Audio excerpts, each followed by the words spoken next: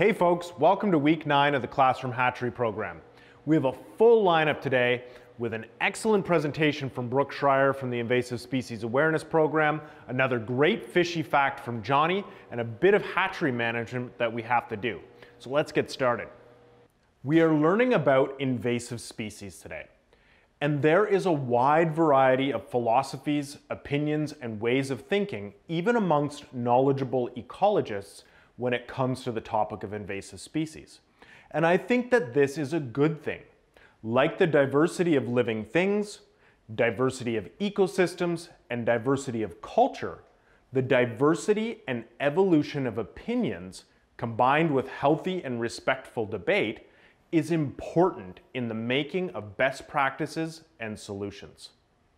An invasive species is any organism, plant, animal, fungi, or microorganism such as bacteria that is introduced by humans outside of its native range that causes harm to the environment, to the economy, or to human health.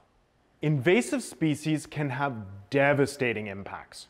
One example of this relates to American chestnut.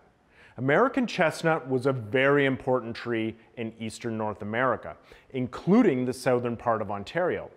Fast growing, reaching up to 30 meters in height and 3 meters in diameter. A great, strong, workable, and rot-resistant building material and a huge producer of nuts.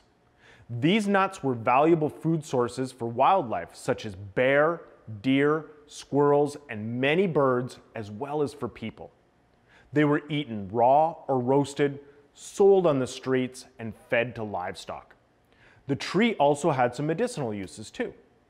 In 1904, not long after the last Lake Ontario Atlantic salmon swam in our waters, a fungal parasite called chestnut blight was discovered in New York City, believed to have arrived on some Asiatic chestnuts destined for fancy gardens. In July of that year, an American chestnut in a Bronx park turned fall color. Its leaves scorched and curled, and its bark swelled and was covered in rings of orange spots. Its wood became soft. Within a year, this tree was dead, and chestnut blight was sweeping across the country. In the 4 decades that followed, an estimated 4 billion American chestnut trees died from this disease. A huge loss to humans for building material, food, and income, and to many species of wildlife, and not just the ones I've already listed, but also to many invertebrate species. The loss of American beech correlates with the largest invertebrate extinction in modern times. And many of these invertebrates, especially the moth caterpillars, having evolved alongside this tree, eating its leaves, were very important food sources for birds, especially during nesting season. Similar stories are happening right now to butternut, American beech, oaks, ashes, and hemlocks from invasive species. And that is only the tree world. Many species of fish, herbaceous plants, invertebrates, mammals, birds, amphibians, and reptiles are all under threat by invasive species, and many native species have already been driven to extinction. I've worked a few contracts where invasive species monitoring and control were part of my job. I've worked in places where the entire understory of a forest was completely dominated by garlic mustard, an invasive plant native to Europe that was introduced to southern Ontario in the early 1800s as an edible herb. I've seen the same thing with dog strangling vine and European buckthorn, both introduced intentionally for use in gardens. I've recorded new population occurrences and increases in existing population sizes, pulled, cut, and applied nasty chemicals to invasive terrestrial plants. I want to share with you my personal and evolving opinion about invasive species. I don't think that we should hate them. I don't think that they're evil. I don't even think that they're bad. They have their place, their value, and their right to exist just like any other organism. They are not moving around with nefarious intentions to disrupt and destroy. They are moved to new places by humans and are just following their basic and original instructions to grow and reproduce. While organisms do migrate naturally, for example in the belly or on the feather of a bird blowing off course, and nature will balance itself from introductions, we humans are moving species at a very rapid rate, both intentionally by taking a species from one ecosystem and putting it into one where it had not previously occurred, and accidentally when it may hitch a ride on us, on our machines, or on our goods. Nature may take thousands or even hundreds of thousands of years to balance itself from an introduction, and we are constantly throwing new species into the mix. The concern I have with invasive species and why I have been involved with combating them is not out of hatred for them, but out of care for our native biodiversity. Native species have developed complex relationships with the native biodiversity surrounding them for millions of years. Invasive species often survive in a wide range of conditions, spread quickly, and lack the complex checks and balances of predators and disease that they have in their native range. Because of this, they often outcompete native species, and while they sometimes fulfill some of the ecological roles that the native species do, they are almost never as good at it. It's not that invasive species are bad, it's that they threaten native biodiversity. All right, a quick hatchery check. Filter's running, aerator's working. Temperature is at 6 degrees. And again, no sign of any fish, which is a good sign. This one is good. All right, in this tank, filter's working. Lots of foam on the top. Aerator's working. And we're sitting just a touch over 4 degrees, so it's great. And our fish have almost all hatched. A couple of eggs left.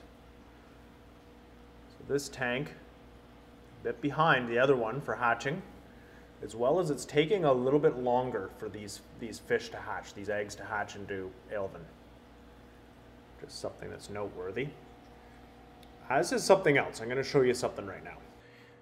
So when we look at our tanks, you can see the water level has dropped. This is because of evaporation. The water in the warmer tank has evaporated faster than in the colder tank. We have a 3-degree difference, and over the past 2 months, that has translated into about twice the evaporation in the warmer tank. The water level is not too low, but we don't want it to drop below the intake of the filter, or it will start to suck up air and not function properly. We also do want the coils to be completely submerged so that the chiller is cooling water, not air. I have a bucket of clean well water sitting outside to cool down, as I don't want to dramatically change the water temperature in the tank. I'll also add a bit of salt. The water evaporates and most of the salt stays in the tank, but some does get out, and I want to make sure we have enough salt in the water to keep down any fungus. So I am going to go ahead and do this. It's not an exciting thing to watch, so I won't show you that part, but I really did want you to see how temperature influences evaporation of water. Let's hear from Brooke and then from Johnny. Hi folks, my name is Brooke Schreier and I work with the Ontario Federation of Anglers and Hunters in the Invading Species Awareness Program. I was asked by Ben with our Atlantic Salmon Program to give you a quick little tour through what we do, our program, a little bit of career highlights around how I got to where I am today. So why don't we jump in and we can do that. So our program, so I work with the Invading Species Awareness Program, as I said, and fundamentally our role within the province has always been to facilitate education and outreach related to invasive species. And you might even recognize the invasive species in this cover page, which is the silver carp. This is one of the 4 Asian carps, which we'll talk about a little bit more in detail in just a little bit. So what are we going to talk about in the next 15 to 20 minutes? Well, we're going to talk about who we are, and we're going to talk about what we do. And then I'm going to get into some aquatic invasive species that could really fundamentally affect the ability of the Atlantic salmon to really reestablish itself within Ontario's waters. And then finally, we're going to go over reporting. So what you can do as individuals when you're out on our landscape, during these uncertain times, a lot of us are really enjoying the outdoors, getting out, going for hikes, doing some gardening, and oftentimes you may encounter invasive species. So I'm going to highlight what you can do when you encounter those. So as a quick introduction for myself, I am the aquatic program specialist with the Invading Species Awareness Program. Ever since I was a little kid, I love being on the water. As you can see, first photo of me on a boat, driving the boat. And so the water and our natural resources and our environments has always held a near and dear place to my heart. And I always knew that I wanted to pursue a career in the environmental field. I didn't necessarily know what that looked like when I was younger. It was, obviously daunting when you're a younger individual, you're going through high school, you're really discovering who you are as a person. And then wanting to then transform that into a career in such a short period of time through, choosing your post-secondary education can be very challenging, right? I think we all go through that. And I was very fortunate to grow up in a family who hunted and who really enjoyed the outdoors, who taught me all about life processes and the importance of our natural resources. And as a result of that, it kind of directed me towards the environmental field, right? And again, I didn't really know necessarily what capacity I wanted to work in the field. I actually applied to become a conservation officer at Fleming College. I also applied to Ottawa University for environmental law. And then I finally applied to Trent University for environmental studies. And I actually pursued Trent University. It was a school that my sister had attended, and I actually got to go to a lot of classes when I was about 12 years old. So I really loved the school. So I had, some form of roots there. So I decided to pursue that. And I was fortunate to get in, to be accepted to Trent University, and then was there for about 4 or 5 years. I unfortunately lost a year due to illness, but was able to complete my environmental studies degree. And then following that, I actually pursued a master's in sustainability studies. So I grew up loving the outdoors and hunting so much that I actually said, hey, I actually want to dedicate a master's degree to focusing on the ethics and sustainability of hunting in Ontario. I'm an avid deer hunter, bear hunter, you name it, I've tried it. And so I decided, hey, why not do that? It was a really interesting experience. It was great meeting new people, really diversifying the way I saw the world and the lenses with which I looked at hunting through. And so it really opened my eyes. And, I was very fortunate to have an organization like the Ontario Federation of Anglers and Hunters just in my backyard, not literally, but they, we're very close by. And I decided, hey, why not throw my name in the hat and see if I can potentially get a job there. And sure enough, in my final year of my master's degree, I was very fortunate to acquire the aquatic invasive species outreach liaison role. And then I've been with the OFH now for over 5 years. And in those 5 years, I've kind of moved around a bit within ISAP. I've been the monitoring and information management specialist. I've been an aquatic program specialist like I am now. And I've even, helped out the program in many different capacities, like the ones I just mentioned. So it's really been an awesome, enlightening experience. And I've really enjoyed my time with UFAH and continue to enjoy my time with UFAH. So, here's to 5 more years. That being said, in my role, I get to do all sorts of cool things like engage with the media, as you'll see in the center photo there. Actually, ironically enough, I have Mr. Grasscart, that same jar right here, because I figured I'd show you guys a few of the fish and what we're dealing with and what we're trying to keep at bay from getting into our Great Lakes. And then, another example of an Asian carp on the far right there are the silver carp, the ones that you saw on the first slide. Those are the ones that, leap out of water. And when they're disturbed, very dangerous fish, one that we don't want in Ontario's waters. And we're very fortunate right now to not have those in our waters. So before we really dive into, the meat and potatoes, as it were, of this presentation, I figured we should go over some key definitions, right? So when you're talking about invasive species, there's kind of three terms that come up: alien species, aquatic invasive species, and terrestrial invasive species. As you can imagine, alien species is kind of synonymous with introduced or non-native species, depending on who you talk to, but I usually use them synonymously. So they all kind of mean the same thing. And what they are species that were actually most of the time introduced by human action. And they've been introduced outside of their natural past or present distribution, but aren't having the same detrimental impacts to our environments or our economy or society as invasive species do. So these are the species that are here that shouldn't be here, but aren't having the same negative consequences, right? An example we have down there is the Chinook salmon, which is not native to the Great Lakes. Then you differentiate that with invasive species as, in terms of aquatic invasive species, we're talking about, those fish, those animals, those invertebrates and pathogens that exist in our waters, which were introduced most of the time by humans. And these are, introduced outside of their known distribution. And these are the ones, like I said, that are having those harmful consequences. They're affecting our environments. They're affecting our native species.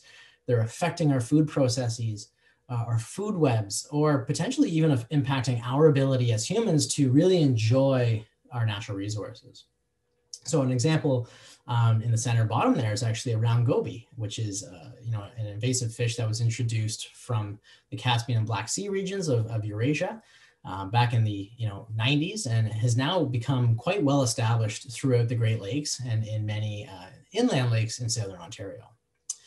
Then to differentiate that once more with terrestrial invasive species, we're talking about those trees, shrubs, or herbaceous plants that are outside of their known distribution, very similar to AIS or aquatic invaders. But these ones are actually terrestrial in nature, right? So we're talking about plants, we're talking about insects, we're talking about forest pathogens and things that really affect our plant life and our ecosystems that are terrestrial in nature. And an example of that on the bottom right is actually Japanese knotweed, which is a nasty invasive shrub that was introduced from Japan some time ago. So now that we have a good definition of what we're talking about, what are invasive species, so now I'm going to lead you down the path of, okay, so why do we do what we do and who are we? So the Invading Species Awareness Program was actually a partnership program that was created in 1992 between the OFAH, so the Ontario Federation of Anglers and Hunters, and the Ministry of Natural Resources and Forestry. Now, the reason why it was created in 1992 was fundamentally because of zebra mussels, which we're going to talk about. So zebra mussels, which is a nasty little invasive bivalve, also from the same region as Eurasia as the round goby, was introduced via ballast water. And if you don't know what ballast water is, it's essentially the water in the bottom of a seafaring vessel that they put in there in order to ensure stability when they're crossing oceans and similar water bodies. Because obviously, as large waves go back and forth, if you didn't have ballast water, the ships would tip over, right? So that ballast water ensures that vessel can remain, level on that water as it's crossing the ocean. So it's safe. Unfortunately, it has proven to be quite the vector of spread for many of these invasive species over the years. Now, it is well managed now, but back in the day, before it was managed, you had a lot of AIS or aquatic invasive species, which were introduced to the Great Lakes by ballast water, and zebra mussels were one of those. They were actually introduced in the late 80s, early 90s to Lake St. Clair and the St. Clair River, and then have since kind of spread throughout the Great Lakes, as well as inland by pathways such as boats and anglers and bait buckets and things like that. Anytime you have standing water, you have the risk of spreading something like zebra mussels. So as a program, we actually focus on trying to address these key pathways of introduction and spread through various programs that we have, right? So what we're trying to do is educate Ontario's public about, hey, as a boater, when you're coming off the water, you're a potential pathway of spread for invasive species. Beyond that, we also facilitate monitoring and early detection of species that we have, as well as species that we don't have, right? So we monitor for about 189 species across the province, and we participate in early detection of many species. So for example, if something's reported to us, which is not found in Ontario, we might have caught it early enough that between the OFAH and partners that are involved in the fight against invasive species can respond quickly, do what we need to do to, remove or eradicate that plant or insect or fish before it really has a chance to establish itself. Because once an invasive species has a chance to establish itself, that's when you're in real trouble, and it becomes very costly at that time. Then finally, we also support surveillance, control, and response. Specifically, water soldier is a very nasty aquatic invasive plant, which was found in the Trans Siberian Waterway in 2008. We have we're very fortunate to have Robert McGowan, who is our management technician within ISAP, who works year after year surveying for this plant, mapping this plant, and then helping partners, a number of partners, work towards eradicating this plant in Southern Ontario. And it's actually been very successful. It's a great project. And then finally, Asian carps, the 4 Asian carp species, which we do not yet have in Ontario. And again, I'll touch on that, but we really do facilitate early detection for Asian carps in Ontario's waters. So who's the team? Well, top left, we have Allison Morris, who, unfortunately is not with us right now. She's actually on maternity leave. So fortunately and unfortunately, we'll be happy to have her back, hopefully in the next few months. And then we have Sophie in the middle, who's our coordinator. She's the one who makes sure that we all have jobs and that we continue to work. We continue to combat the invasive species in Ontario. And then if I can move my little screen here, we can see Robert, the one that I mentioned before, who is our management technician who works on Water Soldier. Bottom left, we have Chase, who's planting some plants with another conservation program that we have at the OFAH, which is ALICE, or Alternative Land Use Services. So he got to get out of the office for the day because he's our communications liaison. So he's usually behind the computer. So he was very happy to get out that day, as you can tell by the smile on his face. And then I already introduced myself, but in the bottom right, you have me. And I'd be remiss not to mention the 3 individuals who are not on this slide, which is Riley, Matthew, and Jordan, who are all new additions to the team, who have really helped us get through some of the really cumbersome, busy times of the year over the last, 3 to 6 months, I would say. So in terms of pathways, the types of pathways that we focus on with our messaging are essentially anything. If you're on the landscape, you have the risk of spreading invasive species. So whether it's four-wheeling or trail hiking or boating or angling or being an avid gardener and going to horticultural centers and buying plants, or even being a waterfowl hunter, no matter what you're doing on the landscape, there's a potential of spread. And those are the types of people that we try to engage with, to educate them about all the different species that we don't want in Ontario's waters. This is some of the education outreach that you could normally see from us, especially in a non-COVID year. We would be at trade shows, engaging with Ontario's public face-to-face. We'd be at presentations for lake associations, cottage associations. We'll be doing in-class presentations. But now we've had to adapt virtually to a lot of this to ensure our safety and the safety of those who want to learn about invasive species. So it's been very successful, and we've been able to really do a lot of great virtual work, really spearheaded by a lot of our social media. As you can see on the far right there, we have all sorts of different varieties of social media posts that really raise the profile for invasive species in Ontario, such as the grass carp. So now that you have a landscape of kind of what we do, I want to now switch over to, okay, so in addition to what we do, but can we also talk about how people like you can report invasive species in Ontario? And there's three primary means with which you can do that. So there's the invading species hotline, which is 1-800-563-7711, and has been active since the start of the program in 1992. We receive over 1,000 phone calls every year of people who are just inquiring about invasive species or reporting invasive species. Like I mentioned with the early detection work, that really facilitates a lot of that early detection. EDMAPS Ontario, which stands for the Early Detection and Distribution Mapping System. And this was a program that was actually created by the University of Georgia and was then adapted for Ontario in 2014. To date, we have over 54,000 invasive species reports in that program. And it also works as a means to detect early invasive species that aren't supposed to be here. Then finally, we have our iNaturalist project, which is a relatively new program that we started using. We created this project in January of 2018, but already we have almost 70,000 invasive species reports.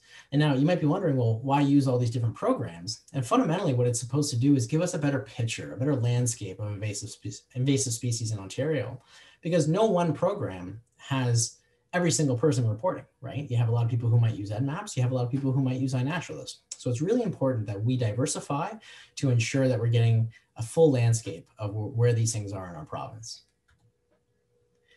So when people report, this is what it looks like. So when somebody reports what they suspect is a grass carp, and here's an example of a grass carp right here. This is a mold, not a real one, even though it looks relatively real. So this is one of the 4 Asian carp species. And this photo here was actually from a report back in 2017 when an individual called the invading species hotline and said, hey, I think I caught a grass carp. Sure enough, we communicated with our partners at the Department of Fisheries and Oceans. And within a few days, they were out on the water electrofishing for that invasive fish. And they removed 10 specimens that day. So it really shows you that, somebody like you can make a difference by reporting an invasive species, because then it comes to us and then we'll facilitate getting that information to partners such as DFO or MNRF, and they'll go out in some circumstances, like with Asian carps, and ensure that those things are taken out of our waters. So let's jump into a few different profiles around species that can really impact Atlantic salmon and their ability to really develop a strong reproducing population. So, with Atlantic salmon and any salmon species, they really do prefer cooler, fast flowing waters. Well, what are some things that really disrupt that? Eurasian water milfoil. So Eurasian water milfoil is an invasive aquatic plant that was first detected in Lake Erie in 1961 and was, again, a ballast water introduction that I mentioned before. So it got in again through that ballast water. And what it does is it just really stagnates water, right? It reproduces very quickly. Small fragments of about 6 inches can establish new populations. They can be broken off and reroute themselves, and they'll really slow down water bodies. They'll create stagnant waters. And when you get stagnant waters, you get warmer waters. So those are things that will both fundamentally affect the ability of Atlantic salmon, for example, to exist and to thrive and to reproduce. So when we talk about Eurasian water milfoil, we always differentiate it from our northern milfoil, because though a large abundance of aquatic plants is bad, we still want some diversity, right? The structure of our ecosystems is very important. So we need native aquatic plant life, but we don't want too much invasive aquatic plant life, right? So the northern water milfoil, the way we differentiate between these two species is actually very specific. It all has to do with the number of leaflets on a leaf. So if you look at the one on the left there, you see that there's threads over to the right and there's threads over to the left. So if you count those threads or those bracts, if there's 12 or more, you have Eurasian water milfoil. If there's less than 12, you have northern water milfoil. So that's a quick and dirty way of differentiating between the native and the invasive species. This is a map from the Early Detection and Distribution Mapping System, so EDMAPS, and it really shows you how extensive this population is in Ontario. Now, unfortunately, it doesn't quite show how widespread it is, just given the nature of the map. But if you look in Southern Ontario, that 181 is actually spread over a large area. So it's quite well established in Southern Ontario, as well as many other water bodies in Ontario that may not be represented on this map. Zebra mussels. We all know about zebra mussels. These guys were really, they really epitomize invasive species in Ontario, right? And what are they? Well, they're small freshwater mussels. They're called bivalves. And like I said, they're native to the Eurasian region. Were introduced via ballast water, but then spread all throughout the province via our recreational gear and boats, right?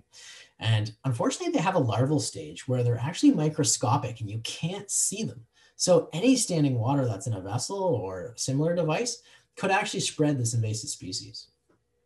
They have a broad range of habitats, except one real limiting factor is actually calcium concentrations. So if there's not enough calcium in a water body, they can't develop their shells. And if they can't develop their shells, well, you don't have adult zebra mussels. These are the types of images that we're all too familiar with, whether it's the boat that's completely covered in zebra mussels or the water intake pipes, which have been fouled. These suckers will always find a way to disrupt our lives as long as they're here in Southern Ontario. And in addition to cutting our feet and creating dense stands on rocks and boats and docks, they also like to filter feed, right? So a single zebra mussel can actually filter about 1 liter of water per day of plankton. And plankton is the base of the food chain for our species, which would be fundamentally important for things like Atlantic salmon. Not only that, but when you have this filtering behavior, it actually clears up the water body. And by clearing up the water body, you're increasing sunlight penetration. And well, what happens when you have greater sunlight penetration? You have warmer waters, which again affects the ability of something like the Atlantic salmon to thrive and establish a reproducing population. Here's its current distribution in Ontario, quite widespread throughout the Great Lakes, like I mentioned before, in southern Ontario. So finally, let's jump into Asian carps. So I've shown you a few, I've shown you a few Asian carps already. The grass carp is really the most imminent threat to our waters. We're very fortunate not to have any established populations in Ontario's waters. And I also want to make sure that you guys know that when we're talking about Asian carps, we're not talking about common carp, so Cyprinus carpio. This is actually a non-native species, which has invasive tendencies depending on where it's introduced, but is not one of the 4 Asian carps that we're talking about. So the 4 that we're talking about in the top left is big head carp, and then silver carp to the right. You have grass carp, again, that most imminent threat, right? This guy right here. And then you have black carp in the bottom right. So all of these species were introduced to the States in the 1960s and 70s. And then unfortunately, there was a flooding event. They got out into the Mississippi River Basin, began reproducing and spreading north. These things really are disruptors to the environments in which they invade. They make up a huge proportion of the biomass. They completely outcompete native species for food, resources like space, and so they'll really create a very large footprint once they've invaded. We're very fortunate that we don't have any of these in Ontario yet, so we want to keep it that way. So again, if you think you've seen an Asian carp, make sure you report any potential sighting. But the good news is there are 3 electrical barriers currently in the Chicago Sanitary Shipping Canal, which keep these species at bay by pumping electricity into the water so that they cannot get out of the Mississippi and Illinois watersheds into Lake Michigan and the rest of the Great Lakes. So again, going back to the importance of reporting, if you suspect that you've encountered an invasive species, whether terrestrial or aquatic, make sure you give us a call, 1-800-563-7711, Monday to Friday, 9 to 5. We'll be more than happy to answer your questions, provide you with resources, facilitate getting photos from you so that we can put a report into EdMaps. As well as, if you don't want to give us a call, you can actually shoot us an email at info@invadingspecies.com. You can create an EdMaps profile by going to www.eddmaps.org/Ontario, or you can join our iNaturalist project by going to the iNaturalist webpage and searching for invasive species in Ontario. So with that, I'd like to say thank you. I'd like to thank Ben for giving me the opportunity to chat with you folks today.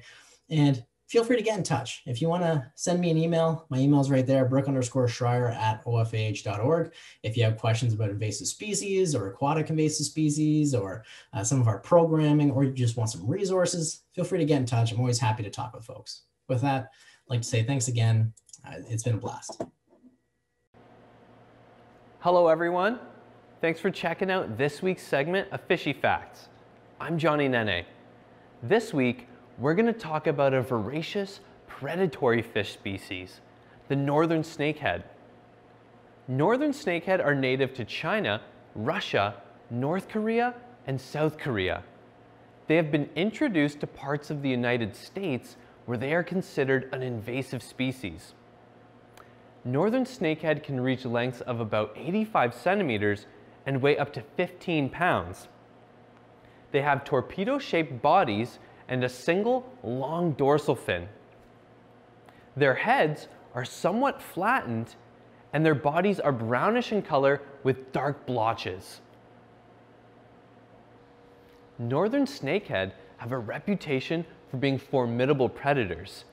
They have sharp teeth which they use to consume their prey, which consists of fish, invertebrates, reptiles and amphibians, and even birds and mammals. They can walk short distances along land by wiggling their bodies. Northern snakehead also possess a lung-like organ, which allows them to absorb oxygen by gulping air while on land or from the water's surface. This allows them to survive out of water for up to 4 days. And because of their ability to absorb oxygen from the air, snakehead can thrive in waters with low levels of dissolved oxygen. Northern snakehead are found in a variety of habitats, including ponds, lakes, rivers, and streams, and they can tolerate water temperatures between 0 and 30 degrees Celsius. The Ontario Federation of Anglers and Hunters, along with the Ontario Ministry of Natural Resources and Forestry, have partnered together to create Ontario's Invading Species Awareness Program. Although the northern snakehead has yet to be detected in Ontario waters, they pose a potential threat to Ontario's biodiversity. The snakehead's ability to thrive in a variety of habitat conditions would allow it to easily spread through the Great Lakes watersheds. And because of their voracious feeding habits, they would likely outcompete native species for food. The northern snakehead can reach lengths over 50 centimeters in just 2 short years, and they would quickly become too long for some of our native predators like muskellunge, northern pike, and largemouth bass. The northern snakehead has a similar appearance to 2 of Ontario's native species, and it is important to know how to distinguish between these species. This is a bowfin, so let's figure out how to distinguish the bowfin from the snakehead. First, bowfin have this real prominent spot on the caudal peduncle, right before the tail fin. They also have a hard bony plate under their jaw, which they use for crushing snails. Bowfin also lack the long anal fin that northern snakehead have, and instead have a much smaller anal fin. This is a burbot, and burbot have very small scales compared to the snakehead's much larger scales. Burbot also have a single chin barbel and 2 dorsal fins, a short one followed by a much longer one. Northern snakehead lack the chin barbel, and they possess only 1 long dorsal fin. If you suspect that you have found a northern snakehead in Ontario, you can report it by phoning the Invading Species Hotline, or online at the EDDMaps website, or by downloading the EDDMaps Ontario application onto your tablet or smart device. Well, I hope you guys enjoyed learning about the northern snakehead in this week's segment of Fishy Facts. Thanks for tuning in. We'll see you guys next time. Thank you, Brooke and Johnny, for those great presentations. So what can you do to help protect Ontario's native biodiversity from the threats of invasive species? You should learn about the invasive species in your area so that you can minimize the chance that you spread them around on your clothing, boots, ATV, or boat. Don't plant invasive species in your yard. Sadly, there are lots available from many garden centers. Don't dump garden waste into natural areas. Don't dump your aquarium in waterways which may introduce invasive fish or invasive aquatic plants. Learn to identify the invasive species so that you can report them through the hotline. And my last ask of you is that if you have a garden or access to a garden, plant native species which support native biodiversity. Thanks for watching, and check out next week when we are going to be learning about the 4 pillars of the Lake Ontario Atlantic Salmon Restoration Program.